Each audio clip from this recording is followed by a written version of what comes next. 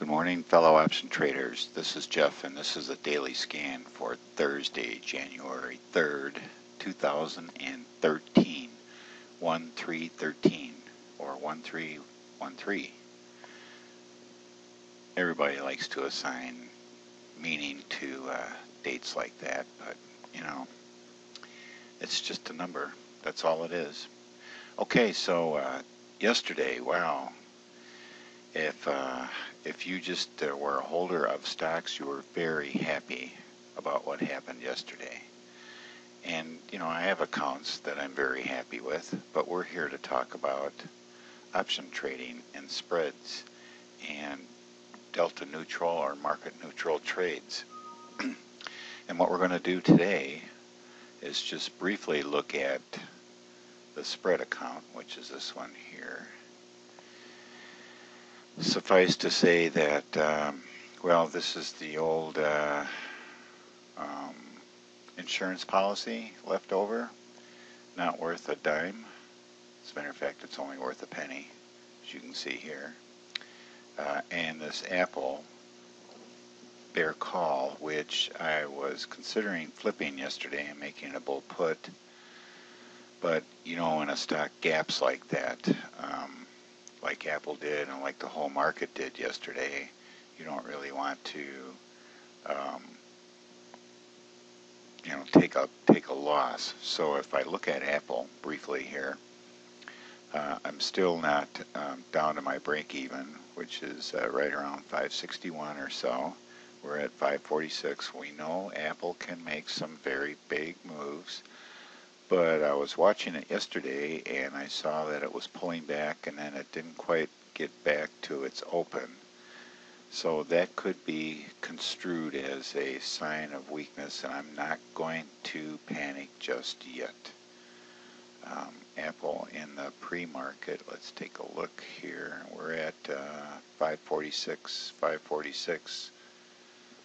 And it actually closed at 549, so it may open down today, so I am not going to do anything with that. I did not do anything with CF either. I thought that the price action yesterday looked kind of weak, a lot like Apple, pretty much like the rest of the market. So I just kind of stayed out of that. You know, we got this nice hook here, but still, %D still has not hooked up on the weekly chart, and that's just like a confirmation for it to do that.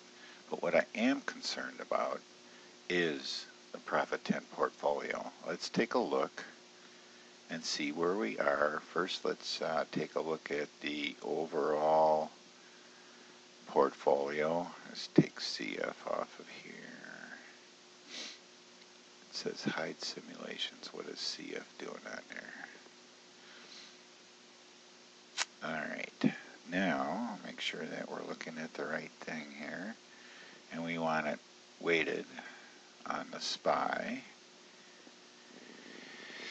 And here we are. Let's take that insurance policy off of there. Okay, so overall we're pretty much flat. So because we're so positive or negative delta here on the hot side, meaning upside risk, something is skewed. So something is giving us all these deltas, and yet we're still only flat.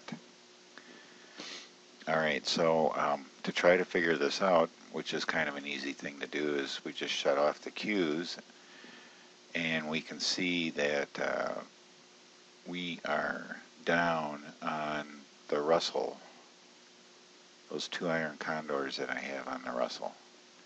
They are right here. Let's go back to single symbol. We'll go to Russell. All right. This is not good right here because we're down $400 on this one. If we look at the Qs, I can turn it back on here and turn these 10 off.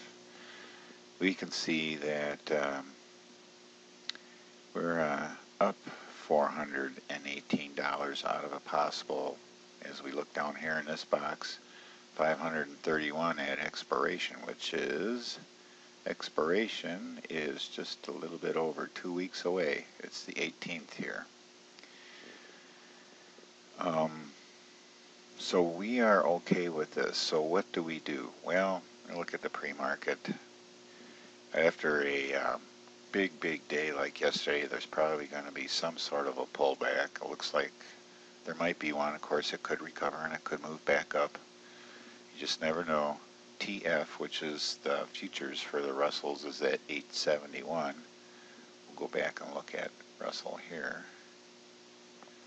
We were at 873 yesterday, so we could move back to